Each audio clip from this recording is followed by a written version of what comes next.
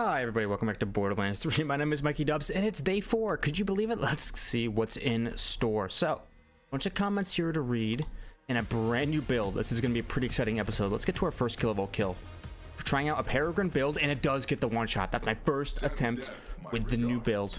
And that's going to go right nicely into some of these comments that I've been receiving. And the comments have been sick. So, episode 2, we did a comment session where we just read people's ideas. We talked about Borderlands in general and the channel. We're continuing that series today, so let's jump right down into it. Brett9717, very good friend of the channel, says, I'm a newbie to Borderlands, but I enjoyed having extra Vault Hunters in BL2. Gives more variety, also go for more identity for each hunter too. I was actually playing in a game with Brett, a little bit of BL3 co-op, and he found a mitosis hunter seeker in a vending machine. It was ridiculous. Okay, so as far as having a newbie to BL2 saying that they enjoy the extra Vault Hunters is a really big deal, right?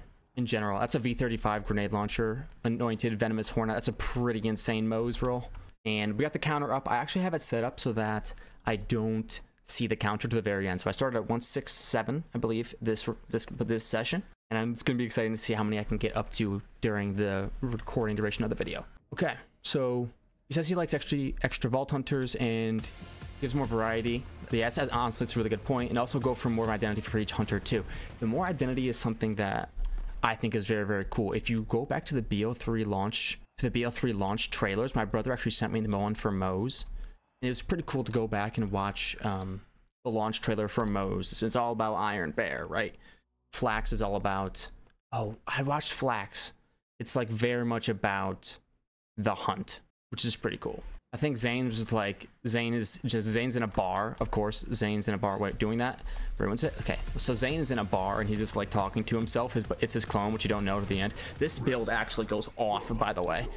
Off. So there's some really big shenanigans that we're min-maxing here. We will be going into here in a sec. But more identity, I think we're going to be seeing it because the creator, no, maybe it was the creator of Lilith. But it was another one of the developers as well that were talking about how, and I think, was it Sam Winkler as well? Someone mentioned how something that they're trying to push in the game a lot is character decision, or not character decision, but character diversity, like the story diversity based on which character you play, right? As basically is what I took from it. And that, I think that creates more identity for the individual characters, which I think is something that we probably will be seeing inside of Borderlands 4. So Johnny says, so rare to find someone who can be entertaining for a whole hour. Great work, loving the series. Hey, thanks, Johnny. I kind of copied this style from Northern Lion, who's a content creator that I enjoy, because when I decided to start making content, I was like going through the ideation phase of like, what kind of channel am I gonna have? And I was watching YouTube videos on how to make YouTube channels, and people said take from who you watch, from your pool. So for me, it's like Northern Lion. It was King Sticks for League of Legends for a long time, which is uncut, unedited, pure, just like hit, record, send it. Still get the one shot though, right? Yep, it's never not one shot. By the way, it's actually incredible how strong this is.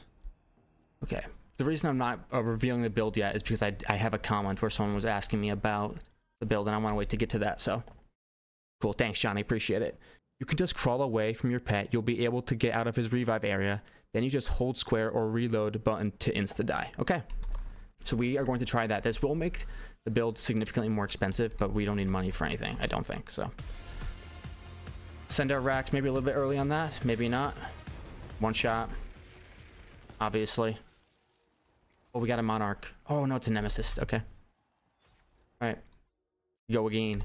Oh, why not down myself? Okay, but thanks Casillas. We're gonna probably be doing that tech here soon. Joey says, this farm reminds me of when I tried to farm a good Deathless. That's very funny actually, Joey, because I too spent some time farming a good Deathless. I'm a Mo's player. Deathless is an amazing strats on her because she has a skill in her orange tree that gives her more gun damage percentage based on how low your health is. So Mo's has a skill that you can put 3 out of 3 into that drops her own shield, like the front loader shield, or like a Deathless, how she can drop her own HP. But if you don't want to have to take that skill for whatever reason, maybe you don't have the gear, maybe you got better rolls on something else to drop your health below 50%, to maybe use URED. You know, you guys, if you listen to this video, you know the URED techs. You can use Deathless to not only push your shield to even greater heights, because Moze is like the big shield character, especially when it comes to amp shots. You can also just rock a Deathless anytime you want to proc URED. It's like really flexible. This is my old muscle memory coming into play. How do I do that and then come down here and throw some fish slaps? The strats have changed. Now we just show up and show out. So Joey, yeah, I mean, if this farm reminds you of that, I mean, yeah, I remember that being a pretty big farm for me, was getting a good Deathless. I wanted a Snowdrift, and I think I was going for an Atom Bomb or something like that. So it's a pretty good time, honestly. Nagavang says, can you show the entire build for fast kilovolt farming? I want to farm God rolls on multiple elements, and it would be perfect to farm him as fast as you did. Keep up the great content. All right, Nagavang, guys, buckle up. This is going to be a... Anyone who's saying, no, do runs, get the Monarch, get the Monarch. You guys got to relax just for a second, okay? And let me whip, okay? So, we are abusing Guardian Angel. As you guys can see, it's my go-to weapon of choice here. I have 2 different roles as of right now. I'm farming more roles in my vault cards. Essentially, as you know, the further something away from you is, the more damage you deal when using the Guardian Angel. The anointments are important here. On action skill end, melee damage is increased by 100% for a short time. That is important because we want as much melee damage as possible for going for one-shots. It might not be the most... I would say it might not be the most versatile Guardian Angel because it's very specific to melee damage. However, for doing this specific melee damage one-shot strategy, it is the best Guardian Angel that I can think of. Okay, for more versatile use, I'm trying to collect more Guardian Angels instead of having to hit the reroller. Realistically, URED would be something I'm very interested in. I'm not too sure what else. If you guys have good anointments in your Guardian Angels, let me know. But I want this exact Guardian Angel with the blade on it for even more bonus melee damage. And the reason we want melee damage, and you can see I also have a face puncher here for melee damage, is because we are hard abusing the fish slap. The fish slap plus Unleash the Dragon combo. So the fish slap scales off melee damage, which is why we have the melee damage from our Guardian Angel. And we're going to be hitting people with really, really hard grenades. That's the build. If you need to kill bosses quickly, then you can slap on something like the Unleash the Dragon. If you're not killing bosses, you can honestly use a Schluter, and I found myself finally a new Schluter, which goes really, really well with this build. And it's area of effect damage, incendiary damage, and shock damage. So if I'm using a Revolter, this boosts my Revolter. As far as incendiary damage, I really don't think I have any going on right here. But the racks themselves do fire damage, which I believe that fire damage goes to my fish slap as well, bonus, because of the star of the show, the Peregrine Glass mod. Whenever Flax rack hits an enemy, they drop a grenade. This effect has a short cooldown. So, when we use our racks, when they touch the enemies, they'll drop a fish slap on them. The fish slap go boom. When the fish slap go boom, it will be getting Guardian and Angel damage because I'm far away, and it will be getting 100% bonus melee damage because the fish slap scales with melee damage, I think, instead of grenade damage, if I understand that correctly. So the fish slap go boom, which will proc our Unleash the Dragon. Unleash the power of El Dragon, okay? The melee ignite chance is 100%, so no matter what, our fish slap grenade, when it hits, it will ignite. This also works with Slide and Ground Slam. The Unleash the Dragon can roll with 3 different bottom rolls. Melee damage and incendiary damage are the 2 best. The odds are 1 in 20. I actually set up a graphic to go do it, and then I got it in a few runs when I was practicing. Okay, so that's what's going on there. Now, the shield slot is really, really interesting. Okay, so for general purpose use, I would say Revolter, Action Skill Start, the best one you can get your hands on. Absorb, Capac, pretty good. You can also rock something like a Frozen Heart, like I've said in multiple videos. This will make your mobbing pretty good. You can have Fish Slap for range damage, and you can have Frozen Heart for close range damage. Something that the racks can sometimes struggle with, especially when you're using a Fish Slap. The Fish Slap can down you. You don't want to be really shooting it at close range targets that much. You want to be, if you are shooting at close range targets, you want to back up for sure, 100%. Frozen Heart can kind of help you with that. Kill those close range targets, especially if you roll a Schluter that I rolled with area of effect damage on it for your grenade, your fish slap, incendiary damage for your racks, and I believe the racks give your grenade the bonus element. That's just what I've read online. I don't know if that's actually true. Okay, so that's the build. Unleash the Dragon, fish slap. Yep, it's broken, we know it, but the Peregrine is the cool part. It's the delivery method. These are the skills you're looking for. The best case scenario, I think, would probably be 5 out of 5 in the orange one, but the green one there, I think, is fine. So it's the green one is action skill buffs. I think it's action skill cooldown buff on kill, and the left one is damage. The shield that I went to just go farm. This is the second piece from the last video. The Peregrine is new, and this Old God is new. Okay, so I was farming for a Fire Old God to pair with my Unleash the Dragon melee ignite chance, because the dots from the melee hit, because they're mayhem scaled, are insanely big. That's what does all the damage, is the melee ignites. But how much I'm one-shotting him, I feel like I might be able to switch this off for like a Schluter or something. Anyways, the Old God comes in, and it's going to be my new shield of choice for this farm. It's going to be much better than the Revolter, because the Revolter doesn't do anything to kill a Volt, and it's going to be better than the Super Soldier, which I was using before, because the Super Soldier doesn't do anything for me except give me some like immunity. It doesn't matter. The Old God is going to give us damage. It's going to give us radiation damage, and unfortunately we don't really have access to radiation damage in our kit unless we're rocking a URAD Guardian Angel, in which case this would be really strong. However, it rolled for me a Great Anointment, which gives it bonus radiation damage with weapons for 10 seconds. So I believe this counts for action skills. It definitely counts for grenades. So our Peregrine grenade that drops my fish slap will do radiation damage, and that is what he is weakest to. So it's kind of a nice farm, and you just put all those elements together. You take all these elements, you put them together: the Guardian Angel, the fish slap, the Unleash the Dragon, the Peregrine, and the Old God, and things just go boom. You know what I'm saying? Just like boom. So, by the way, mod I have on instant. I like the descriptions of the legendaries. I like to see that. I think that's nice. That is the build. Rogue Mage 50 says respawning will work if you redo it. The skill has a cooldown. Okay, so that's, yes, the second person in a row, or second person telling me about the revive tech, I believe. So I will do the revive tech, guys. Here we go. This is the one. So if there's a Leggy, we check it. No Leggy, we drop grenade insta. Nova Boner, drop grenade, hold F to give up before Pet gets here. Boom, and get the death. Is this going to be faster?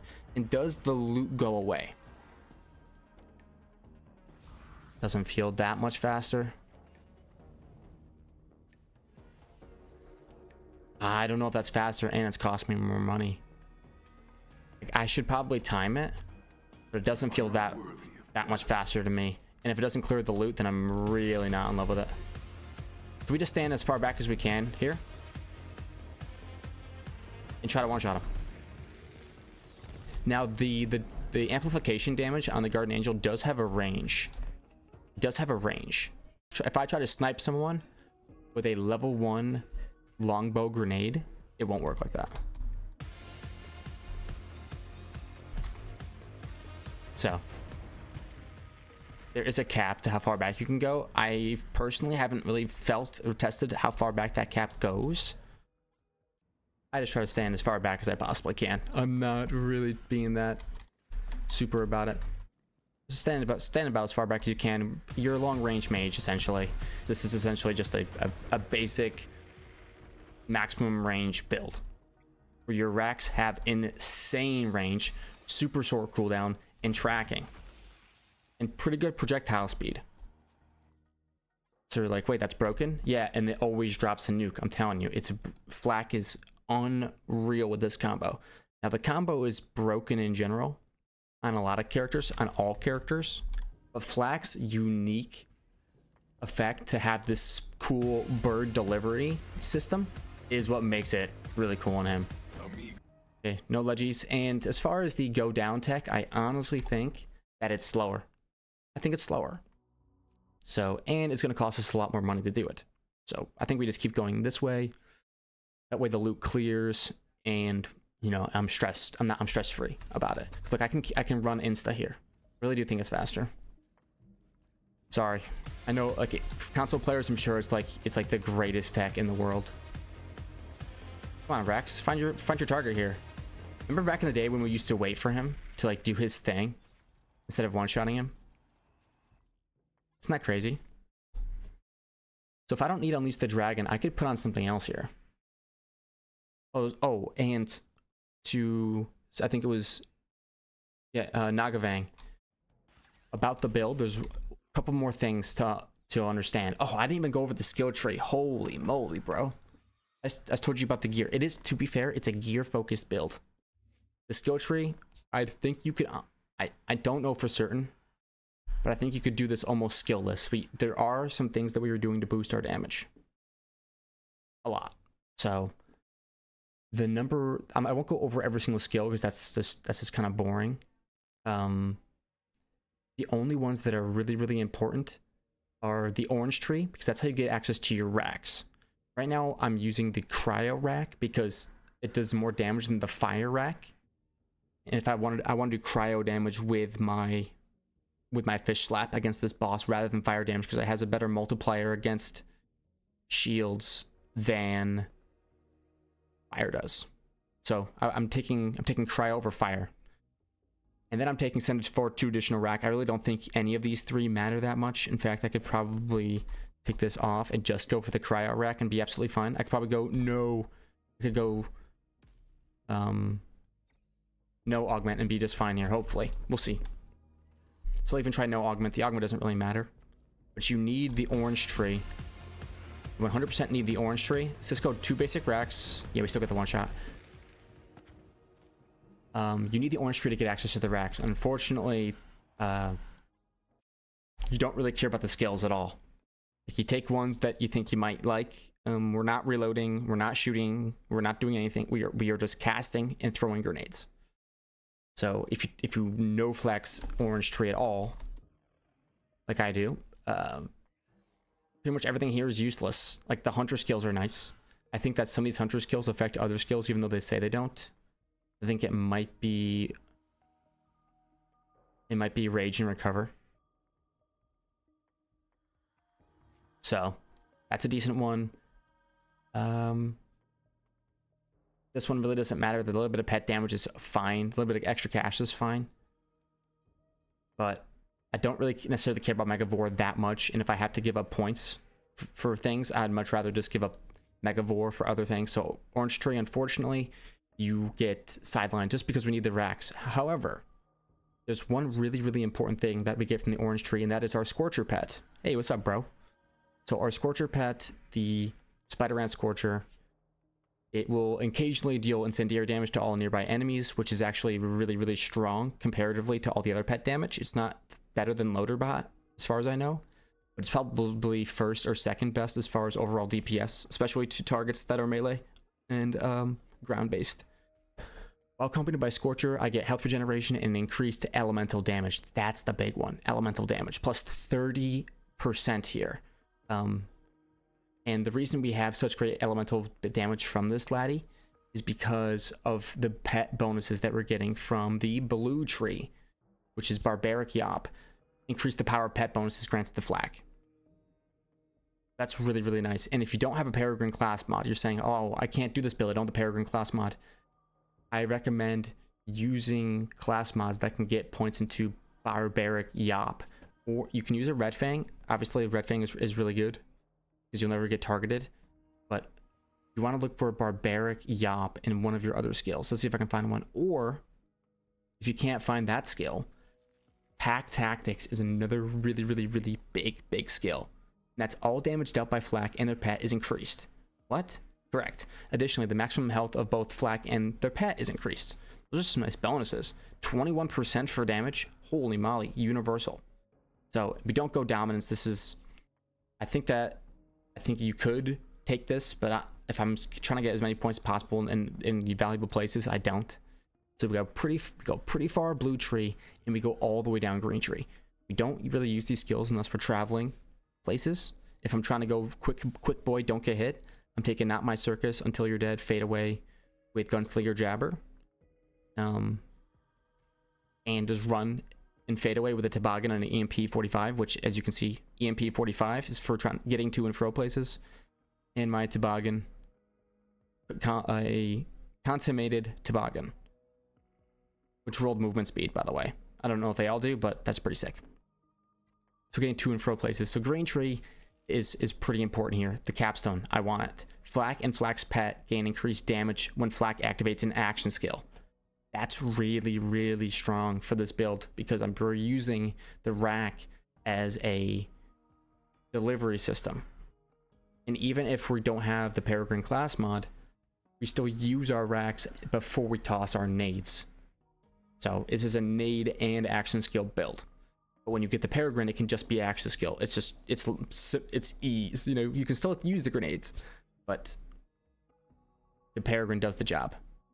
However, if the Peregrine, the reason why I was wondering if it one-shots, because if it didn't one-shot, I was going to assume it's because we lost points in pack tactics from this. What were we using? We were using stack bots with +3. I think that's what we were using. So now we have this Peregrine class mod. It's really, really nice as a delivery system. Yeah. You go green all the way down, and Eager to Impress is a nice skill for mobbing, but there's no skill in this tree that's helping us with this one shot besides the power inside. Riven Belmont says, do you have a favorite gun in the Borderlands games you love to use even if it ain't that great? Mine's the Emperor in BL2. Let's see it. If I get a Godroll here, I'm gonna be really sorry that I'm gonna... No, it's not. It's a corrosive one. I don't have a corrosive one. Take a look at the parts though. Why don't we let's put this thing under the microscope a little bit, shall we? It has all 3 body accessories, just sick. All 3 barrel accessories, sick. Its grip isn't the absolute best, but it's not the worst. Fire rate is as good as damage in my book. Again with the foregrip. The rail's accuracy, that's a pretty low roll in my opinion. Could be reload speed, but not a bad monarch, at all. Pretty decent run. Do you have a favorite gun that you like, even if it's not the best? His is the Emperor in BL2. Okay, so funny story. I think I've told this before, Riven, but the Emperor is actually my first ever legendary. I got it in the slot machines in BL2. And it was the Deft Emperor, and I love that weapon. And I'm happy for you that you like that one as your number 1. For me, it's definitely not the Emperor. Like, I'm happy you have that. I'm happy does that for you, but it's a cool legendary. It's just, to me, it just felt like an SMG. You know, like it felt like a really fun, strong legendary SMG because it was like my first legendary. I was like, oh, but you know, it was an SMG. Not that I listen, because I'm sure you love it because of the things that people don't like about it. So you don't have to worry about my opinion, right? But for me, something that I like to run, even if it ain't the best. For BL3, I think Trevinator, at least from Moe's, was really, really fun. For Flak, I haven't found, you know, that weapon. But maybe if we're talking any Borderlands game, I have to think about it for a bit. You know, potential candidates come up in my head. Like the Rough Rider, you know, the Rough Rider. It's not a weapon, but it's a shield. I think that's really, really cool. The whole idea of it, the amount of synergies that it has. Almost every Vault Hunter in that game.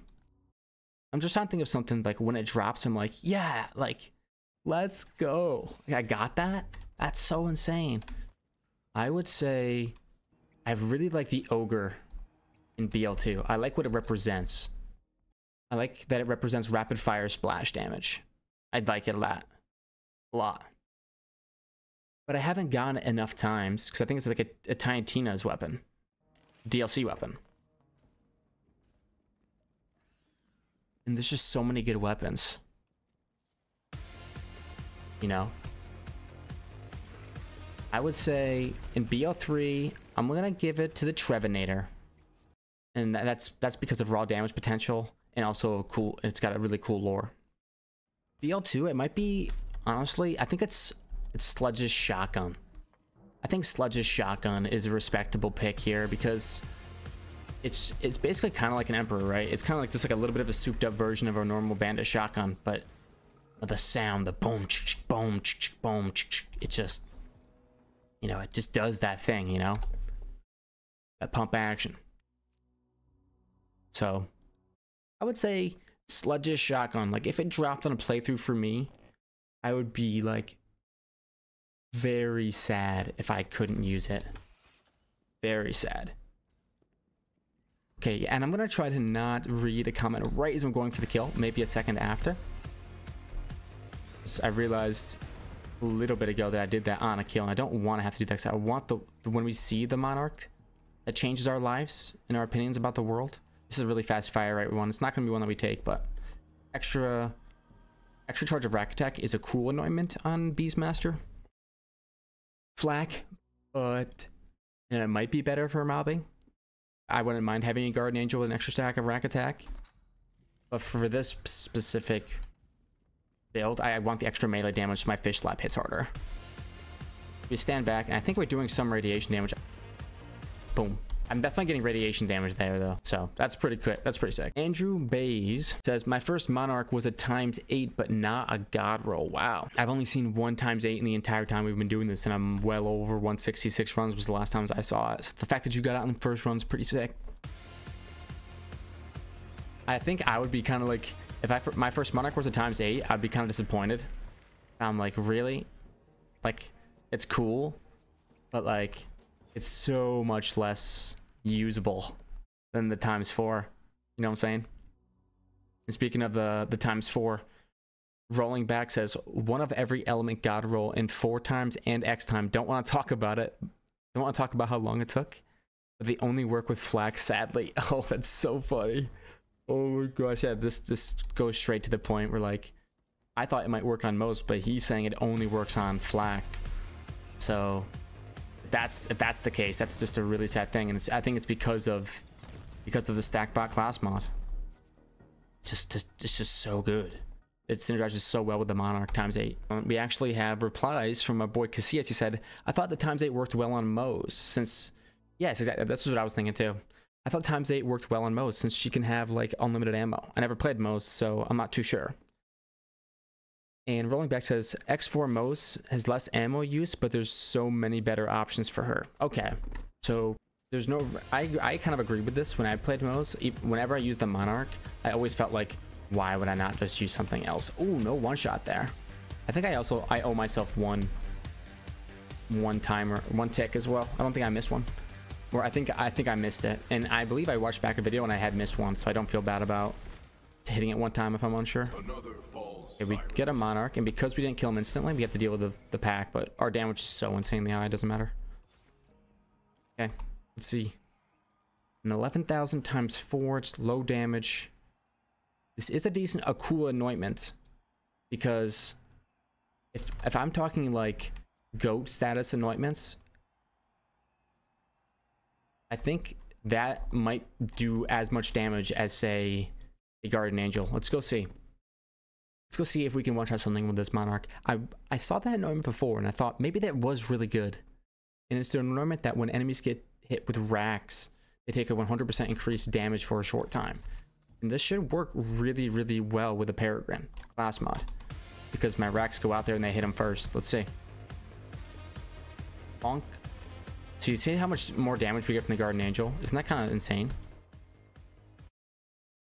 Isn't that kind of insane? How dependent we are on the Guardian Angel. And the more I thought about it, the more I realized, like, yeah, the reason like caster flak is a thing is because certain pieces of gear can allow it to be. And I'm kind of okay with it. Like, if this is their way of like saying like there's no way to balance it. Here's what you get. I actually do not mind that, to increase the amount of play styles available to a player. Oh man, yeah, it feels good to put back on that Guardian Angel, but with that, I think with that anointment it could be pretty sick. And Casillas eventually did say, yeah, it makes sense. I think people prefer the flipper over this. I'm not, if I'm correct. Yeah, I think the flipper, it kind of does what the Monarch does for Moe's, but with splash damage, with better ammo consumption. So you can't get it ripping those seriously fast fire rates like the Monarch, but it's still a fun weapon. Or I mean, it's still like, you know, the flipper is like the GOAT status weapon for Moe's. Okay, very sick. Let's keep it going. Okay, so we're on to the day 3 comments. We have Relaxing Cody saying, I really like your commentary style. Just feels like a natural kind of deal. Oh, dude, big. I'm red cheeks blushing. Red cheeks blushing. In BL4, I want raid bosses that aren't just a guy. You know what I mean? I like invincibles that are actually creatures instead of just a guy. Terra is just so cool. And then you get... and he's super boring. I can get behind this. I think raid bosses having size and scale, and the arenas having size and scale matters, right? Even though Cromrax is just a big crab, like, and I have more experience with Son of Craw than I do Craw. I think watching Terra come in, like the gate opens and like this creature comes out that was previously behind the gate, but then you did something like, oh no, it's like I'm in a bad spot here. I shouldn't have done this. So I really like what you're saying here, and humanoids in general I feel like are less satisfying than creatures when it comes to enemies. So I think that there's like an innate, at least from my personal opinion, I think there's like an innate disadvantage to humanoid raid bosses, but there's also an innate disadvantage to writing creatures as villains. And it's not just because it's harder, it's also because, you know, you don't want your players, you know, going around killing puppies, skags all the time. You know, it's cool. I don't want to kill skags all the time. But yes, I agree. I think big creatures is the meta when it comes to raids. I can 100% get behind you there. JV Wonder, the brother to the Mikey Dub, says stricter element deduction for wrong chosen can also cause a ripple effect. Okay, so before I go any further, this is a comment based on something I said in my last video, where I talked about the way I would rework elements if I were to rework elements for BL4 is to harshen the penalties for using the wrong elements, make kinetic the non-elemental element, make that have balanced damage across the board. Make it have balanced damage across the board, because right now it's weak to armor. Remove that, and I think you have a really, really good, fun, balanced element system. And a big part of it was that I want to remove all elemental immune enemies. I don't mind if certain bosses are elemental immune. I don't. It's tough because then you're like saying, well, then you don't get Nomad Pyrotex. It's like, yeah, you can still have Nomad Pyrotex, that they can just be, you know, not weak to fire. Which in my, I know that's not Borderlands, so it's never gonna see it in Borderlands. So I said reduce, like maybe, you know, make it less of those specific enemies, because those enemies are really hard to kill in general for single element builds, and that's my whole point, is that I want single element builds to shine. Like, yes, if you can go only corrosive and make it work, even through even the harsher penalties that we've now inflicted on the player, and I think that build deserves to just rip the game. You know, I think it deserves to mindlessly rip the game. That being said, a part of having a build is to swap weapons at the right time or something like that. You know what I'm saying? There's always a counter argument. I think that's a pretty good way to rework elements. So JV Wonder's comment that says stricter element deduction for wrong chosen can cause a ripple effect to go back to non-elemental weapons. Yes, that's a planned feature of the rework that I was mentioning. A planned feature. These weapons need to be considered again as viable tier. I agree. I mean, I don't think that they're that far out of the meta, because I mean, like look at flak meta. Get yourself a Monarch, you know? It doesn't really matter. I know some characters it matters a lot more than others to have elements going. There are non-elemental options, but it is true at a base, elemental weapons are better than non-elemental weapons because there are so many sources of elemental damage increases in this game that you can just make more of it. It's not always better on every build or whatever. I'm gonna need to take a look at this Monarch. It's a 12879 times 4. The fire rate is quick. It would probably be pretty good. It's got that's a pretty nice anointment too. I wondered if I get the one with the melee damage barrel, which this one doesn't have actually. Wait, yes it does. Is it just melee damage? No, it's also accuracy bloom. Okay, so if it doesn't have the blade, then I don't want it at all. Basically, it's fine. You go again. Yeah, JV Wonder. That was something that I planned for, and I agree with you. I think that a move back would be pretty sick. And when I say back, I mean like, I don't know if elements were always the best, but I like kinetic weapons just being considered. I don't know. At a baseline, I think that non-elemental weapons are cooler. I don't know. I just want them to be better. I want them to have a purpose. And right now, their purpose is just being worse than elements. I want them to have their own niche use case. And for this, I want their niche use case to be non-elemental, should be the most versatile of all the elements. Because each game, I think it's a complaint that players have, and I don't think this is just me, but each game has one element based on enemy variety that just becomes the best overall. In Wonderlands, it was cryo. In BL3, it was radiation. I think in BL2, it was shock, right? I do not want an element to hold that throne. I want the best, most versatile weapon to be non-elemental. And you say that, how can you do that? By implementing the changes that I suggest. That is just me, a person who has no game design experience, coming up with a system that I think works in my head. Okay. Spaz Maniac says, for BL4, I want them to spend more time on the story again. Definitely felt like that took away from 3's replayability. I made that a word. I think replayability is a word. I think you're good, bro. As far as gameplay, I love the pacing of 3 better than 2, and it was way more simple to understand and build my skills. I agree on the legendary comment, toning down the amount. I think they do this by making the meme weapons blue and purple rarity again and promote better legendaries so we can make our builds around them. I always disliked in 2 how I had to look up everything for my builds because the gear required was blues I never knew existed. Like how melee builds needed a love thumper or the use of the Rough Rider. I still don't get it after watching countless runs of Jolts. If you read all of that, thank you. Love the content, especially Roguelands. I don't get how Jolts puts all that work into it yet hasn't posted a single run. Oh, wow. Holy moly, bro. Okay. So I agree with a lot of what you're saying here. Mostly because you're agreeing with what I'm saying.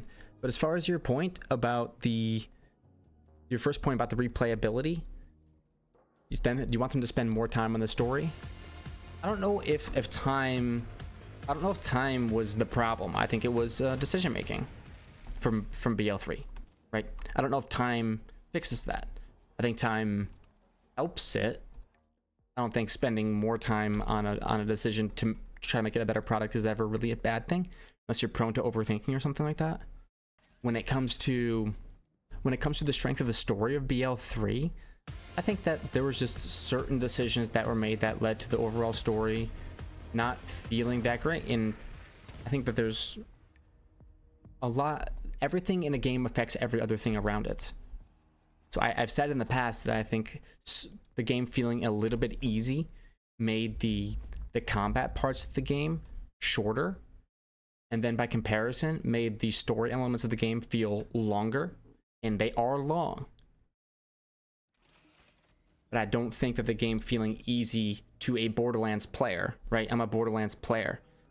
The game felt very, very, very easy to me. And then when I sat around Sanctuary, and I still loved it, I was like, wow, this gameplay feels amazing. Like, I'm running around, like, I can still feel my damage increases, I can see what my skills are doing, like, this feels great, I can't wait to level up and get more stuff. It does feel easy, but I was like, you know what? I get that. I'm a Borderlands player. Feels easy. But then when I sat around Sanctuary for a long time, I was like, oh, I get it. Like this is going to be a process. This is going to be a journey. Let's see if we can get a Peregrine to land right on him at the right time. If not, when in doubt. Oh, we do get the kill. Holy cow. Nice. That was some old tech. That tech remains in the dungeon. Okay, so this one has a chance. I don't think it has a chance. Let's see. Let's check out the stats on this bad boy. It's a shock Monarch times 4. Is 10k the highest? Oh my gosh, it's missing everything. Get this out of my hands. How do I drop it?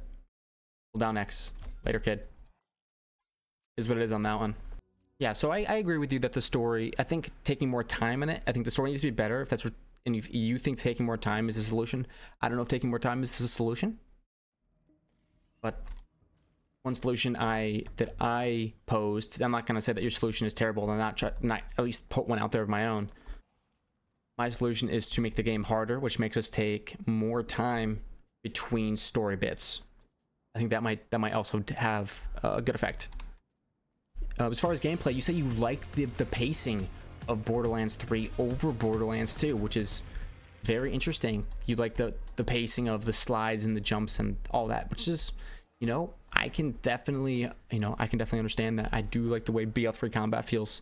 There's a reason I'm playing it now over BL2. I think it's a big part of it. Something that I haven't really thought of before, but yeah, the pacing of combat, the pacing of gameplay. It's a really important fact. It's a really good point that you made. Okay, and everything else was, you know, us just talking about the legendary system. You did mention how you want purple and blue rarities to have the gimmicks. That's something that I have thought of as well. But I think there were uniques in BL. I think it's purple uniques or moxies. And I used to think that pump more blues and purples in was the way. I think that the new way that I've come to grips with is, and I agree, like you said, get more blues and purples to have unique gimmicks. If they want to keep all the legendaries having the gimmicks, I think you could still save the system by giving us pearls, meaningful pearls, defined roles. And I said in my previous video, they should be the biggest and the baddest that each manufacturer has to offer. Right, so I agree with you wholeheartedly, Spazmaniac, but with a lot of what you said. As far as the Jolt stuff, not only do I disagree about your beef with him not posting a Roguelands run despite having worked so hard on it, not only do I disagree with your take, but have you watched any of his recent content? The guy has it in as the gameplay for everything that he's posting. So yeah, you go take that last part back to the lab, brother. Just oh my gosh. Okay, Simply Nico says, I want more than 4 Vault Hunters, real raids with mechanics, true raid boss weapons, uniques for each raid boss, a more Vault Hunter defined skill tree, unique weapons, shields, and grenades for each Vault Hunter. Okay, so Simply is very much about the Vault Hunter. So his first sentence is mentioning Vault Hunters, then he hits raids. So he wants raids with raid boss weapons unique to that raid. So very strong, very, very valuable options for each raid. And everything else is about the Vault Hunter. So he wants rare loot to chase, and he wants the Vault Hunters to feel, correct me if I'm wrong here, he wants the Vault Hunters to feel special, unique, powerful in their own ways, with tons of options as far as gear for their specifics, for your specific spec that you're running. You know, I really think that I could get behind you with all that, and I think that not being in like, when it comes to having those things in the game, I think that's something that the developers want in the game and have always strived to have in the game, and they've made it happen as a multitude of different ways, giving you more options of how to make your character just stronger, like specifically your Vault Hunter as well, like with anointments, like that just. And they did skill power in Wonderlands, which has gone over kind of meh, but they are trying different ways, and I think that you can expect more of the same coming from BL4. When you say a more Vault Hunter defined skill tree, that's a tough thing for me to, like, when you say it like that, it's a tough thing for me to put my head around. It's like, what do you mean a more Vault Hunter defined skill tree? Do you want the skill tree to more to be at more harmony with the overall theme of the character. I say this all the time, but an example that I think of is Moe's. The Demolition Woman skill tree and the Bottomless Mag skill tree have very, very clear defined roles. That's Mega Fire Rate and Endless Magazines. And the Demolition Woman is Things Go Boom. And that matches her theme of being this Demolition Woman. She is a soldier. She wants things that go boom and comes to fire really fast. That's a really great, I know that's a super easy synergy to create in a first-person shooter, which is why I tend to go for the soldier characters in the first place. Because yeah, you can create really cool, unique things in a soldier class because, well, it's a soldier class. I personally like the soldiers because each of them have their own unique spin on the game, which is really, really cool. But I agree with you. You're saying that you want to have unique weapons, shields, and grenades for each Vault Hunter. That's something that we haven't seen. I don't think there's ever been a Vault Hunter specific weapon, shield, or grenade. That might go against the ethos of the game. I agree that it'd be cool, but it might go against what I think the ethos of the game is, and that's like exploration and discovery. I think it's a major theme of what they want, and I think they kind of want you to find that sort of stuff on your own, you know? Check this bad boy out. All right, so all three barrels, all three bodies, all three barrels. Good stuff. Grip is damage, so it's a ×4. Foregrip is damage, but it doesn't have the reload speed sights. Holy, it's so close. I mean, it doesn't have the reload speed sights, but everything else is God mode status about this. Besides the anointment. So, let's go ahead and favorite that. My backpack is full now. If I have any other shock monarchs ×4, they can go.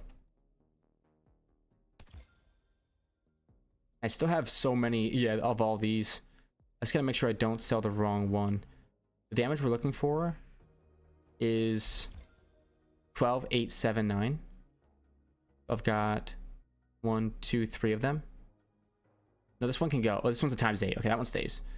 Got these two, and one of them is the best for now because it has consecutive hits, and one of them is the best later because it has a faster fire rate. Okay, that's the work we have to do. Okay, I'm not going back to Sanctuary. I'm at this boss. I gotta drop something. Sheed K-Man says, "Hey man, I've been watching your vids on 1.5 speed while farming the Sarah of Supremacy, and got way more monarchs than you did. So I think you should switch over." Dang, that's a tough one. That hurts my soul. You know, that really does hurt. It's like I've set this farm up for perfection. You know, I mean, look at me. It's kilovolt. You know. Like, he's like, I don't care about the Revolter. Like, I am the end game. I get it. You can one-shot him with a lot of stuff. But this is my method. You know, this is the old god tech. It's got something a little bit different. It's the old god tech. I know it's like, wait, everyone uses the old god. Listen, I found a shield that works well with it, okay? Let a guy be. And I don't know about the anointments, but this melee damage one seems pretty cool. So, let a guy have his fun, okay? I don't try to look up everything about builds and stuff like that. I like to learn a little bit from, like, I am invested in the game. I like to see like what people are using. By the way, let's go back to our cryo racks just to guarantee these one-shots. So not one-shotting thing is starting to get a little on my nerves. Perfectly timed. Never mind. Oh, come on, spawn in. There we go, got him. And you're gone. See, watch him get real close. See, I don't have that. It's not that great at close range. That, whoa. Interesting. So it's not so great at close range. Scourge. This is called the Scourge too. I think it might be a worse Plague Bearer. Is that what that is? I'm not sure how good the Scourge really is. As far as your comment sheet came in, it's just, I got this build set up for this farm. I've already got a counter going, you know, like I'm okay doing this farm. I might switch over. I have switched over to different farms in the past, but this one I got, it's just doing the things, you know? It's doing what I need to do. I might switch over if I want to go for more of like a combat focused run. It needs more damage. We officially know that 10-8-1-9 is the higher damage roll. So unfortunately, I'm not taking that Fire Monarch. Sorry. Brandon Villanueva says, if the only thing wrong with the gun is the accuracy, which is based on my aim, it's a god roll.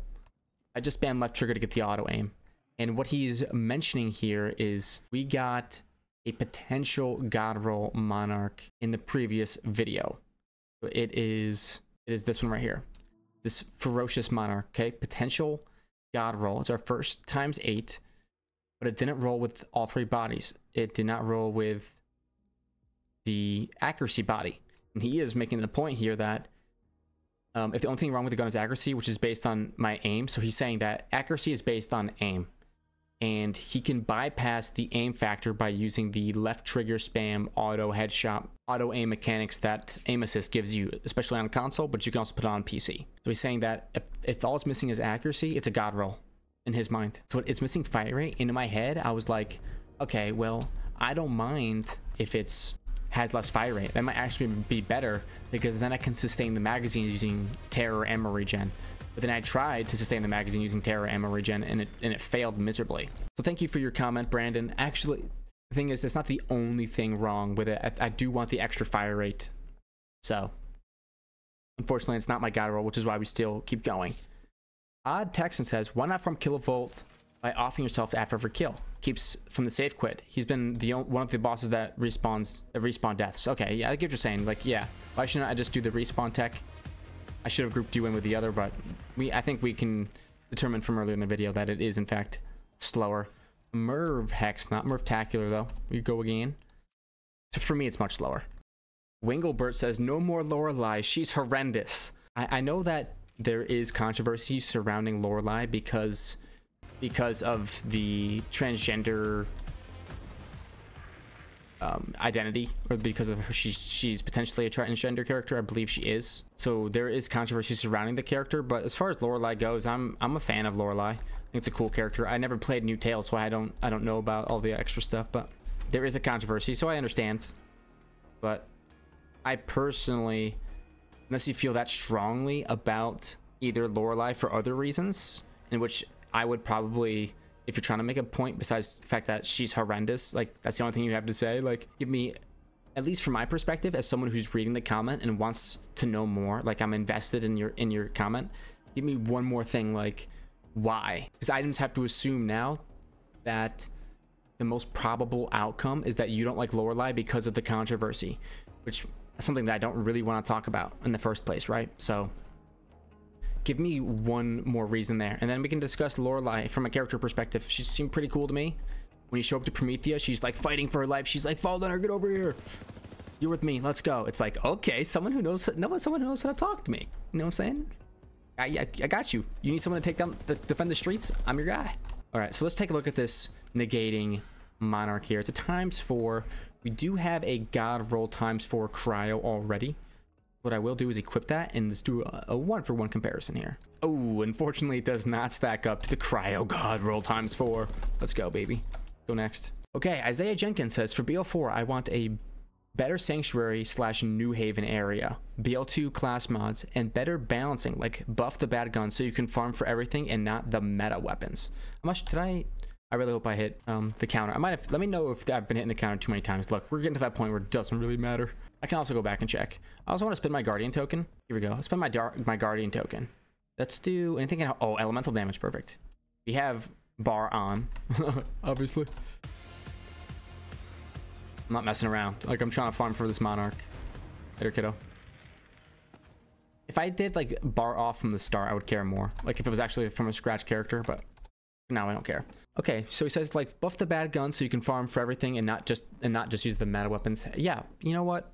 As far as your entire comment, the first thing you said was you want a better Sanctuary New Haven area.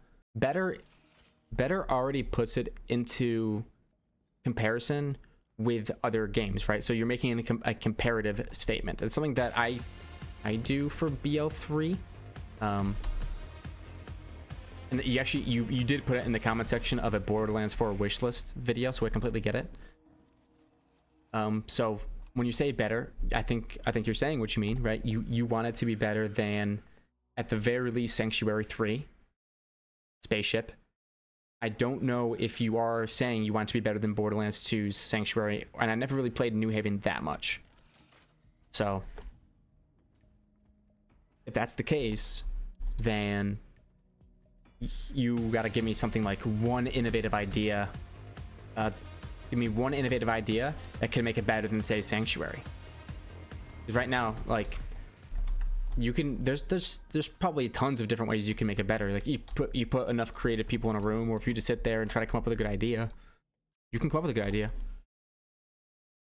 So if you want it to be better, give me an example of how you want it to be better. So for me, for instance, if I take all of the games I've played, right, of the Borderlands games I've played, and I think about what I want to be better from the starting area,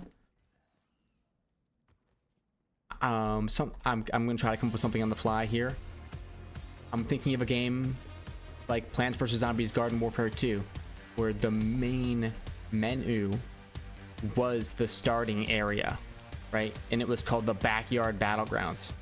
Oh, nice. Let's go. It was called the Backyard Battleground, and you could access your multiplayer. You could look at your stats, all that stuff from a playable area. And if you left the playable, like your immediate base, and entered like a neutral zone, like so if you're Plants vs. Zombies, right? So if you're playing as a plant, if you left your big tree and walked into the back into the neighborhood, you could start a capture the flag against the zombies at any time you want to, and the zombies have their own castle on the other side. It was a super cool main menu. So I'm immediately thinking of ways to incorporate something like that for, and I'm pretty sure I'm missing numbers. I might not be. Honestly, I'm gonna go down 2. I'm pretty sure I've given myself 2. Listen, we try to keep it honest with ourselves. But I think a better area, I want to incorporate something like that. So maybe immediately I thought of like within Sanctuary, like a capture the flag style mode or something like that, where you fight waves, right? That's what it is in Plants vs. Zombies Garden Warfare 2. Is like you put up this flag in the center, and when you put up the flag in the center, the other side's like, hey, plants, you know that we're locked into an eternal struggle because it's Plants versus Zombies. You're not allowed to raise the flag in the center and call it your own. Like, we share this eternal struggle. Send everyone at them. And it's like, oh no, they're coming to get us. And then you fight for it, and there's a challenge, you know, if you complete it. So it's like, it's cool and it's fun to do. It's like if you're just waiting around, you're like, I want to go like play the game while also waiting for my friends. I don't want to get into a session yet, or maybe that is my session, you know, something to do while you're waiting for your friends. That's like a really, really, really big deal for me. I know you could RPG it around, but maybe something inside Sanctuary where you don't want to go out places, you know, you don't want to level up per se, right? Something to just go do in Sanctuary that's fun would be really cool. Maybe, I think a better training area where you had multiple different kinds of targets would be kind of cool, with like better enemy tracking, so that like my racks will actually go hit them. And if you add mayhem scaling to the training area as well, I think a more sophisticated training area that better functioned as an end game damage calculator would be very valuable, with enemy types that I can swap out. Maybe I hit a lever and I go to an armor target, right? Give me enemy types that I can swap out.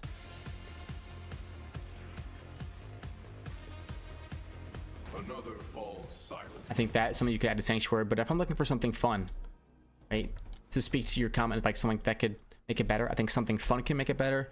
And something fun could be dodgeball,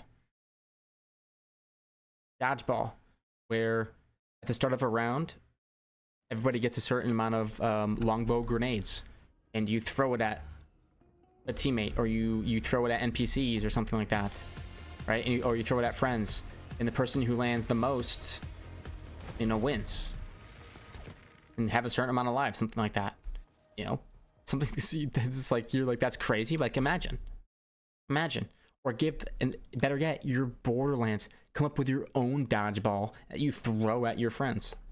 Like, well, that's not something you can, you know, wait for your friends to do. That's right. So something that's soloable. Something that's soloable.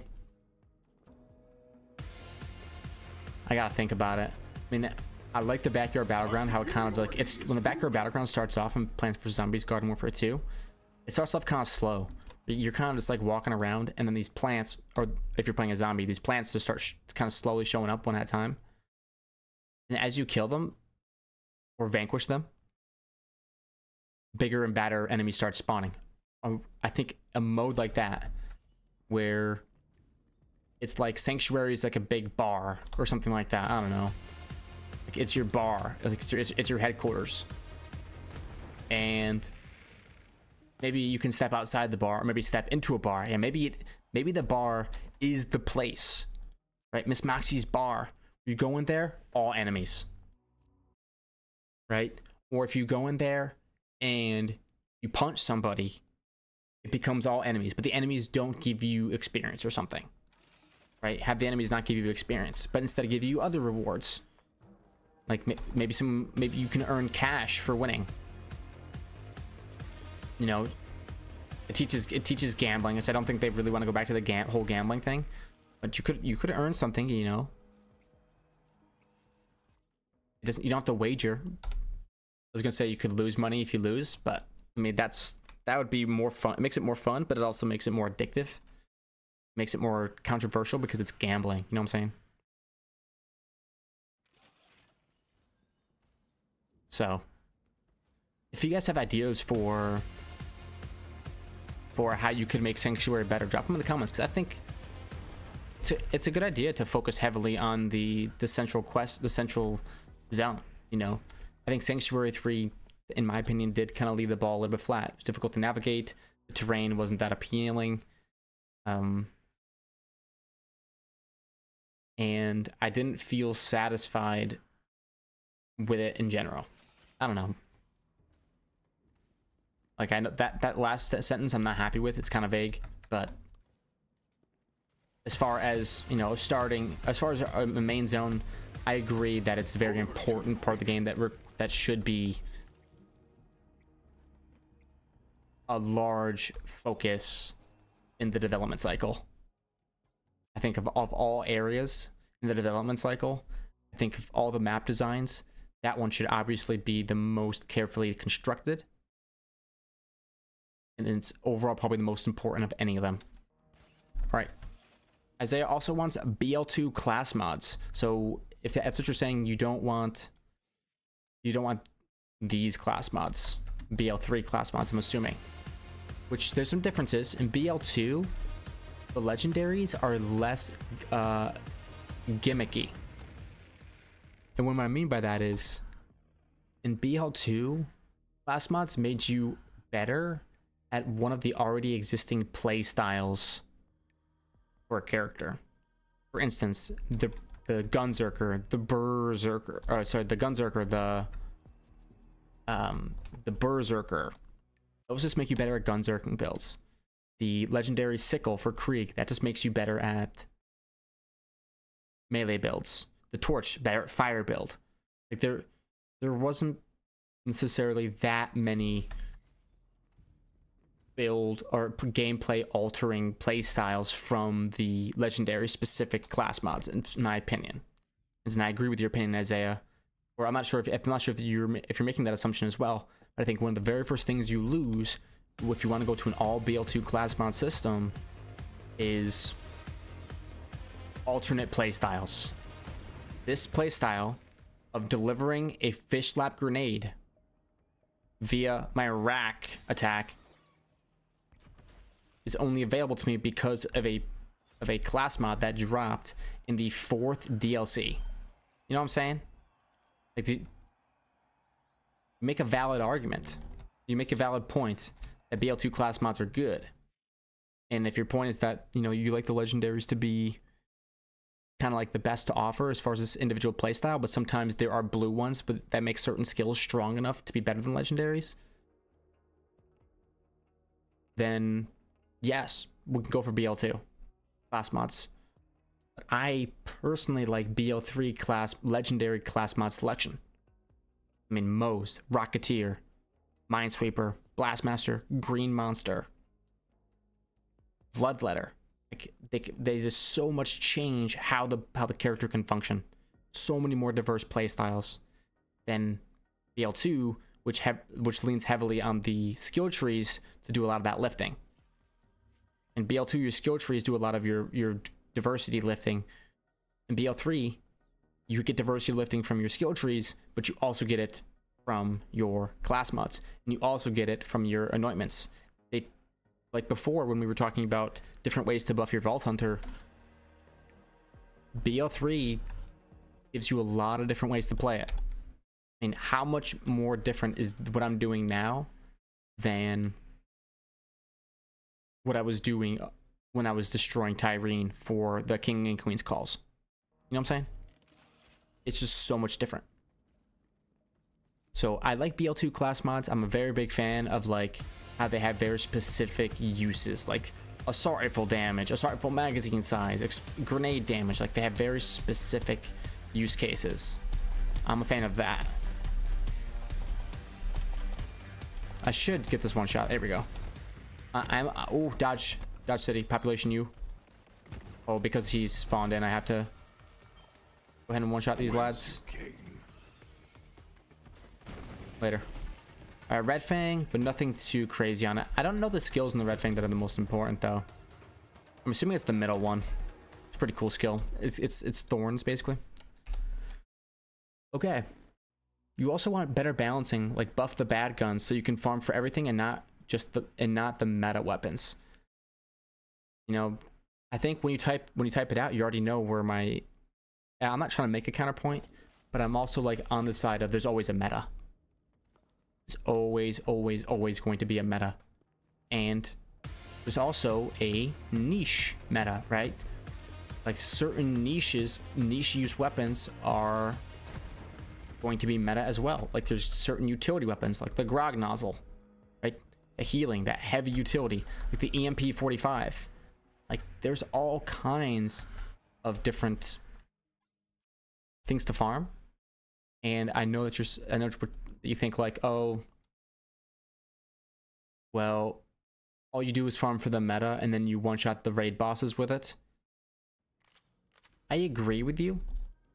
I think in a perfect system, the strongest weapons are not that much stronger than your strong weapons. I think that you should have a wide variety of weapons that make you take a while to destroy. It's not a good enough fire rate for what I'm trying to get, unfortunately. So in a perfect world, I don't want there to just be one really strong gun and then like 2 standard deviations down is when we get numbers 2, 3, 4, and 5. But that's the worst case scenario, because then you get to experience all the content with the OP setup, and it kind of ruins the overall experience. I think, but then on the other end of the spectrum, you have, well, you can't make the bosses too hard because then you can't have variety of build, right? So how do we balance that? How do we not make it too easy or too hard? That is really tough to do. Like, how tanky do we make the enemies? You know, what is the right amount is very difficult. That's why you use experience. Mayhem 11 is a decent spot. It's a decent spot. This is not the best weapon at all. I'm just gonna get it out of my hands. Unfortunately, I think I don't have one of these yet, but it looks gross to me. I'm getting rid of it. So yeah, I agree that balancing is important. I think it's just, you can't have one singular weapon tank the experience for the player base, because the player base is going to go to the stronger weapons, right? And that's something you cannot control as a developer. But what you can control is how strong you make other weapons. Let players have options that are within their theme. Have players have weapons that are within their desired playstyle that match their character and style better, that are stronger than the liquid cooling from Wonderlands. But there shouldn't be a weapon that is best on all 4 Vault Hunters. And if there is a weapon that is best on all 4 Vault Hunters, then it's either that the Vault Hunters all have very similar scalings, which I don't necessarily think should be the case, yeah, like as long as it's not a gun is not the best on everybody, then I think it's fine overall. That's just one person's opinion. When you have instances like the liquid cooling, just like, I don't know, to me I felt like, at least I was playing Berserker, so it definitely was the best, but the liquid cooling kind of was just like OP everybody. Like, you don't need, like, the characters that are going to gravitate towards that weapon in the first place don't need to be that supercharged. You know, the plasma coil doesn't have to be that supercharged for most players to use it. You know what I'm saying? And you can say, well, if we nerf it, then players stop using it or something like that. It's like, not if it was already nerfed, you know? It just takes a little bit of gameplay. It takes a little bit of time for a weapon to enter the metagame, for a weapon to enter the entire, you know, discussion, for it to really take effect, for its status to really be well known. And unfortunately, that's just how metas kind of go. Like, things slip through the cracks. That's why they do buffs and nerfs. But I think what players are fearful for Borderlands 4 is that certain weapons will be way strong, and that the players will be used as the quality assurance to, like, you know, the players will be used as the balancing levers rather than the quality assurance team, which is a very valid concern in my opinion. Hey, stop hitting me.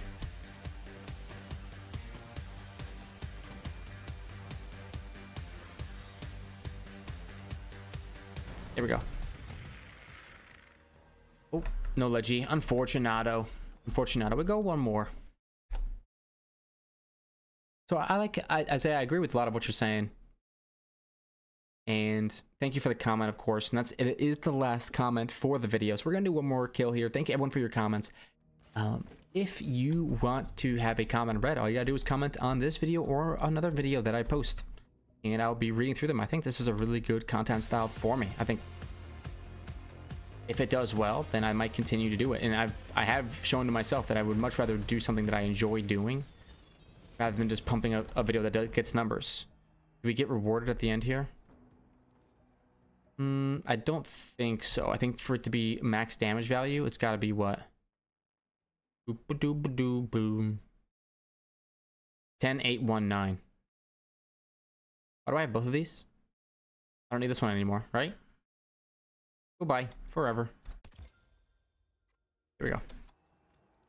So it's got to be 10819 if it's going to be a standard Holy Trinity element.